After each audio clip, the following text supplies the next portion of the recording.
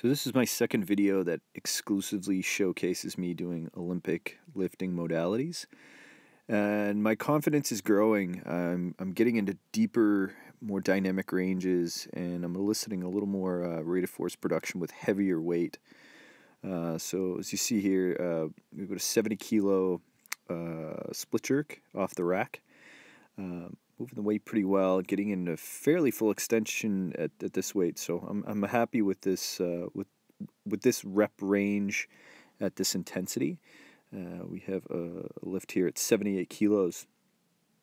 Not quite as good extension, so I'm prematurely kind of tucking my hips, and that was a better rep, that second one for sure. But you can see here as the weight gets a little heavier, my extension is good in my hips, but I'm prematurely putting the right foot down to the front foot down before my elbows get into extension. So what happens is my hips are underneath my hands before my elbows get fully extended. So I gotta be more patient here.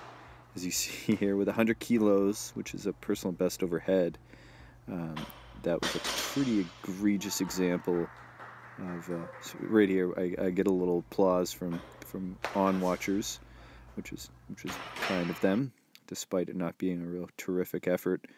As you see here in slow motion, great extension of the hip, really premature landing with the front foot, well before my elbows came into extension. So what ends up happening is you go into what's called a lack of extension, essentially overhead, and then you just press it out. So you just kind of muscle it up over your head.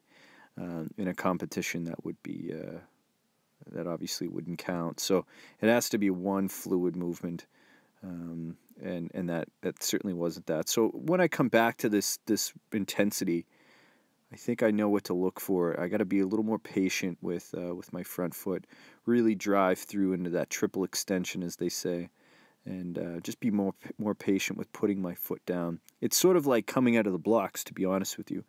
You don't want to put that back foot coming off the pedal on block clearance and put it down onto the track prematurely. You want to get into full extension. You want to displace your hips and displace off the blocks, clear off the blocks. So as you see here, we got a 70 kilo jump squat. I do it a little unorthodox. I go into triple extension, but I keep my ankles into dorsiflexion so that when I land, I can load the spring and drive through the hip. So if you were to compare the way I do it, this is more sort of the Western style or American style. The landing flat-footed or more on your heel is like the kind of the Eastern European style. So more of the amortization phase in the ball of the foot rather than the entire forefoot. So to each his own. That's just kind of how I cut my teeth on the jump squats. My first set of snatch is with 40 kilos, and I'm still kind of working into my hips a little bit, as you can see. That's a much better squat, but I'm really still working into the whole. My adductors, my TFL have always been a little bit tight.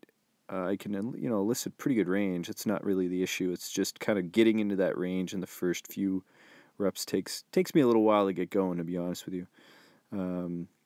So as you see here, I'm kind of climbing into the hole, which is a bit of an oxymoron, but I'm working my hips down into the depth.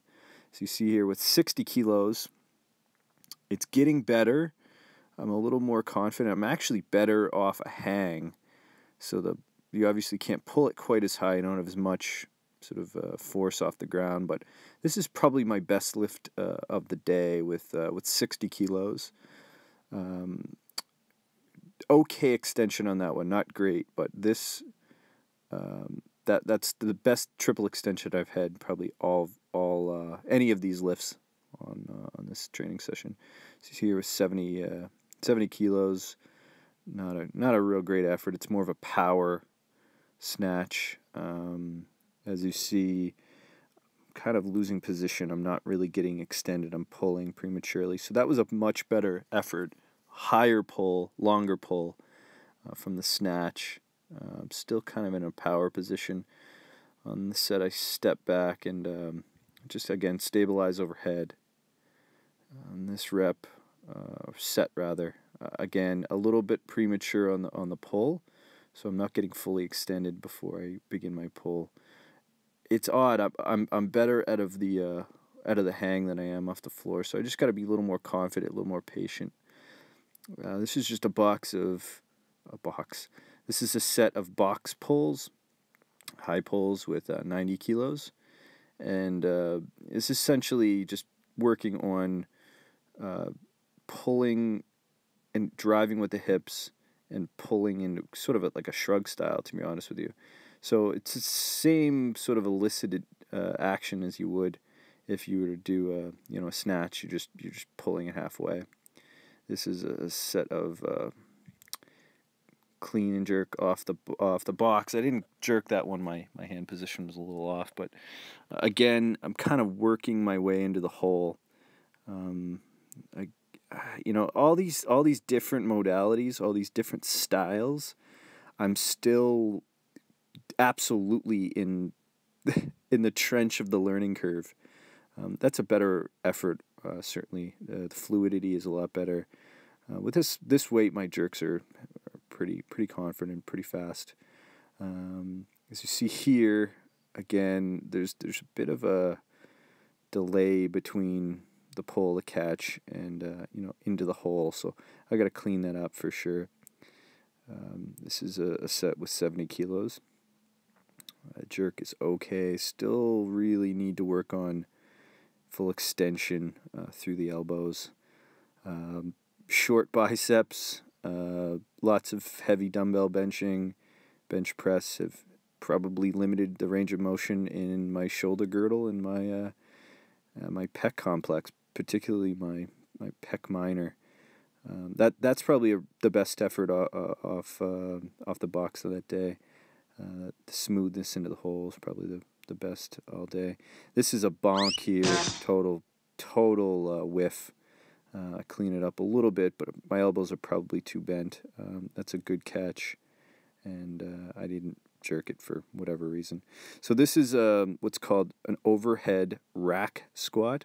It's just with 40 kilos. But basically, you get underneath the bars if you were in a snatch overhead snatch style position, and you just stand up with the weight overhead. It looks relatively easy because it's light, but if you see some of the Chinese athletes, Tian Tao and some of the other big names do this, it's pretty amazing. Their overhead strength is phenomenal. So thanks for watching.